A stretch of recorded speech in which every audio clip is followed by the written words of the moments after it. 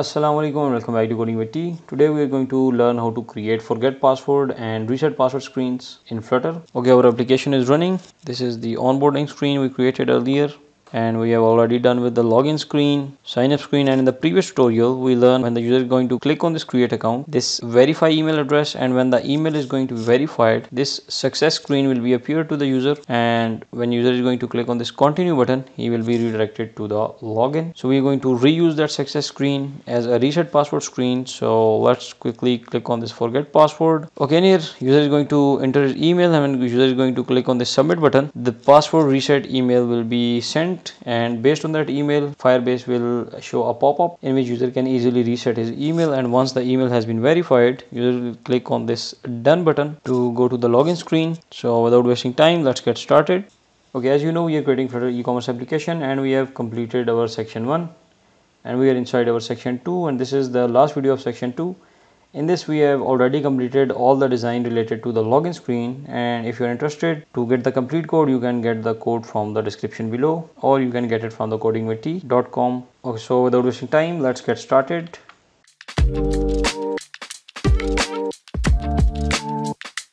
Open Ender Studio, and we are inside our project we created for our e-commerce application. And you can see previously we have already designed this verify email, sign up screens, sign up form, etc. So this time we are not going to talk about the sign up. Okay, now you created forget password and reset password files inside a folder which is password configuration. So first of all, let's talk about the forget password. In here, it's a simple stateless class, scaffold with an empty app bar, and just to add an equal space from all the sides, I've added padding with a default space which is 24. If you're new, you don't know what is t sizes class and what is created over here in the constants, I suggest you to watch the previous videos. Then as we have to align all the elements vertical from top to bottom, so we have to use the column property, and in here you can see we first have to add headings, text field, and submit button. In the text field, we are going to get the user email. Based on that email, we are going to reset user's password. So first of all, let's create headings. In here, I added two texts. The first one is t text, which is forget password title, which is already mentioned inside our text strings. Let me show you again. It is inside the constants. And for the second, it is forget password subtitle. And for the themes, we use a style with a text theme which is headline medium, and for the second one, which is a label medium. So once we have declared two headings, it will work for both light and dark modes, because we are using headline, medium, and label, which is already defined inside our themes text theme. And to add further space next to the theme, you can see I have given a default size which is space between sections but multiply by 2, which will add it extra space between text field and text. To create a text field, we will just use text form field property in the decoration. I'm going to use the input decoration property, and inside the input decoration, let's add a label text, ttext.email, and as a prefix icon, I'm going to use the icon property of direct right, Control Alt L to align. This icons X package is already being used in the pubspec.yaml file. Let's add a constant over here. And one more thing, go to the login screen. Inside the login form, we have created remember me and forget password. For the forget password, when this button is going to be clicked, we want to redirect our user to forget password screen using get.to. Add a constant and make sure it should be in the function, and then get.to again requires a function, and then we are going to call our next screen. Let me run the application. Okay, so our application is running. Let's go to login. So when we are going to click on this forget password, you can see we have a text, back arrow of the app bar, and we have a text field. Now after this text field, we want to create a button. Go to the forget password screen, and inside the buttons, we first have to add a space of the size box. I'll use elevated button. On press is currently null, but it will be redirect to the reset password screen. And as a child, use the text property, add constant at the start, and to make this button full width, we have to wrap this button with the size box widget. Press Alt Enter, and down below you can see we have a size box widget. At the start, use the width property, and to make it full width, use double dot infinity. Let's save the code, and you can see we have full width button. Okay, so far our forget password is completed, but when we are going to click on this forget password button, we should redirect to the reset screen or the reset password screen.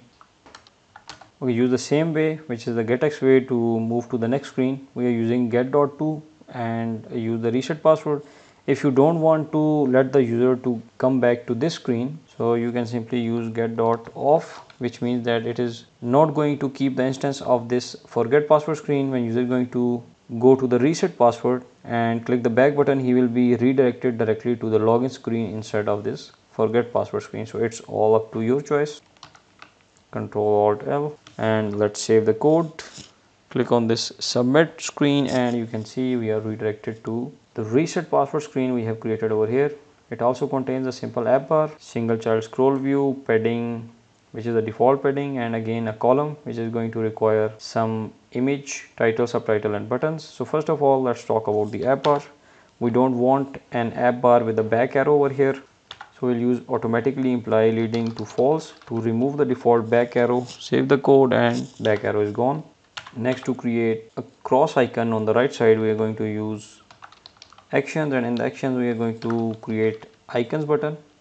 On press will simply get us to the back screen, get.back, and as an icon use the Cupertino icons.clear, which is a cross sign. Okay, we have to add or wrap this get.back in a function. So for a single line function we can use the fat arrows. Let's save the code and you can see we have a cross sign right on the right side.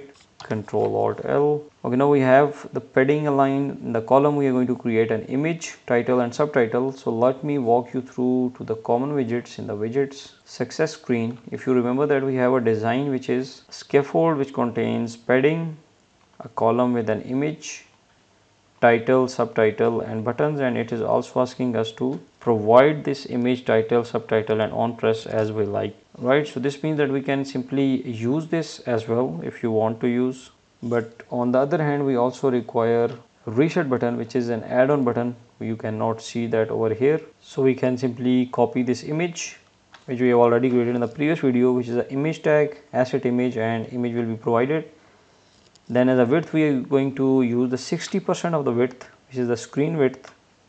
You can simply call media query dot of context and you have to provide the context over here. Then size dot width is going to return the width of the screen, and then we are going to add some space, which is a space between sections, which is 32. Then we have a title and subtitle with the same headline medium and label medium, and both title contains space between items, and after the text we have space between sections space, which is an extra space.